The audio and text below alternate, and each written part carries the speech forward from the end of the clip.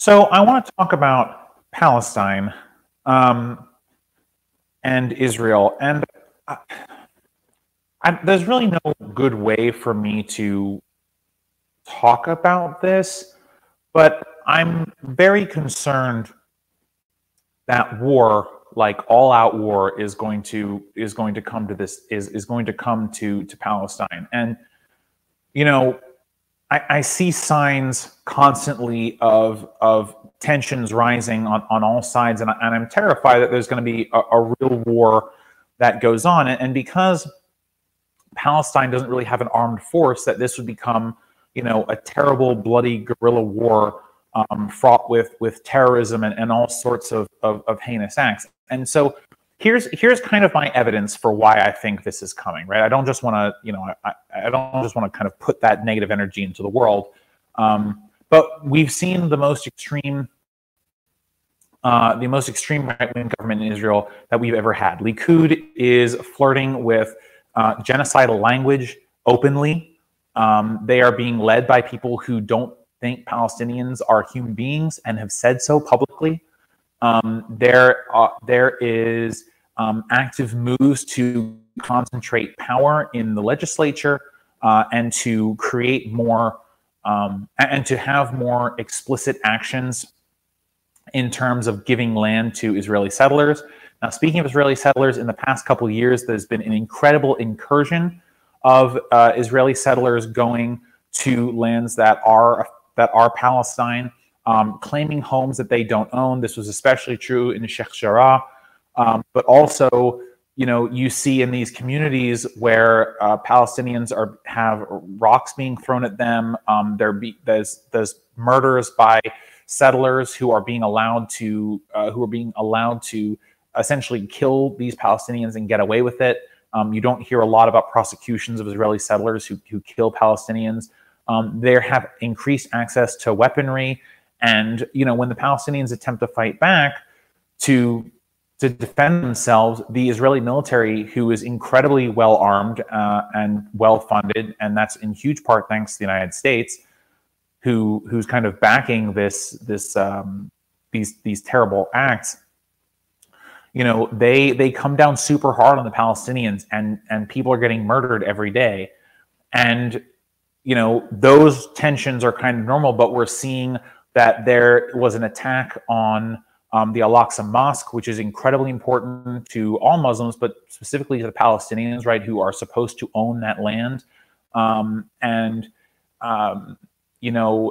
so people are getting pushed to the edge, and Palestinians have been fighting back in the ways that they know how, but they are being really, outmatched by the incredible might and power of the IDF, and they're being ambushed by Israeli settlers who are, violent towards them.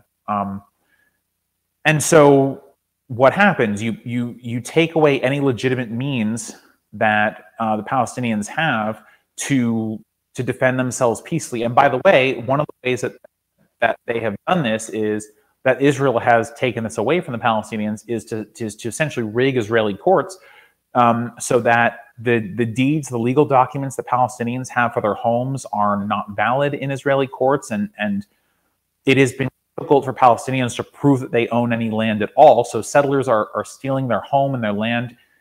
And when you remove the ability to fight back peacefully, and you make it so that their representatives in the Knesset are not really functionally able to do anything, you enable and perhaps perpetuate terrorism, because you think to yourself, well, I tried doing it peacefully. I tried protesting. We tried holding these massive funerals. We tried praying. And every time we protest, we get murdered.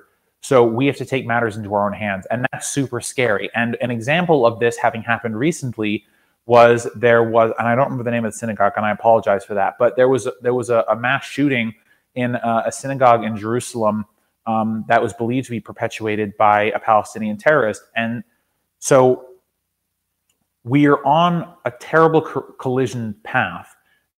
And obviously, Palestinians don't have their own army necessarily, not like the Israelis do. but you're going to start to see this lashing out. So whether you call it a war or whether you call it an insurrection or a rebellion or whatever, there's going to be a violent confrontation between Palestinians and Israelis, and I'm really nervous that it's coming sooner rather than later.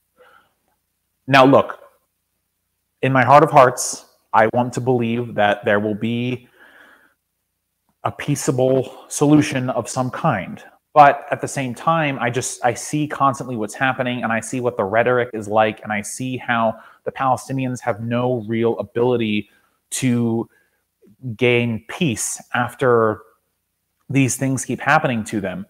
And as I said earlier, you will eventually push them to terrorism, to assassinations, to anything to try and make their position a stronger one, right?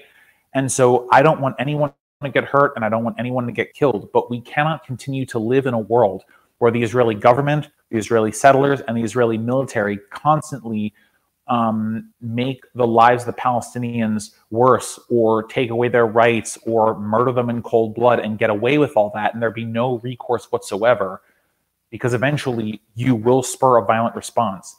And, you know, there are Palestinians in exile who sit in high up places in other governments in the region. Israel has never had a good relationship with its neighbors. And so who knows, if there is a war and it becomes something truly terrible, will other nations step in? By the way, Egypt is a huge ally of the United States. They receive tons of money from the United States, and they have one of the largest militaries thanks to our money. Does Egypt decide to get involved to protect the Palestinians? What about Jordan? What about Iraq? Who knows, right? And I don't, you know, what about Lebanon, right? Hezbollah still has a huge grip on power there. So I'm just super worried that we're going to see a war there, and it's going to be worse than what we've seen before, because the politics and the rhetoric and all that has just changed. You know, we're used to seeing kind of what was the last major operation called?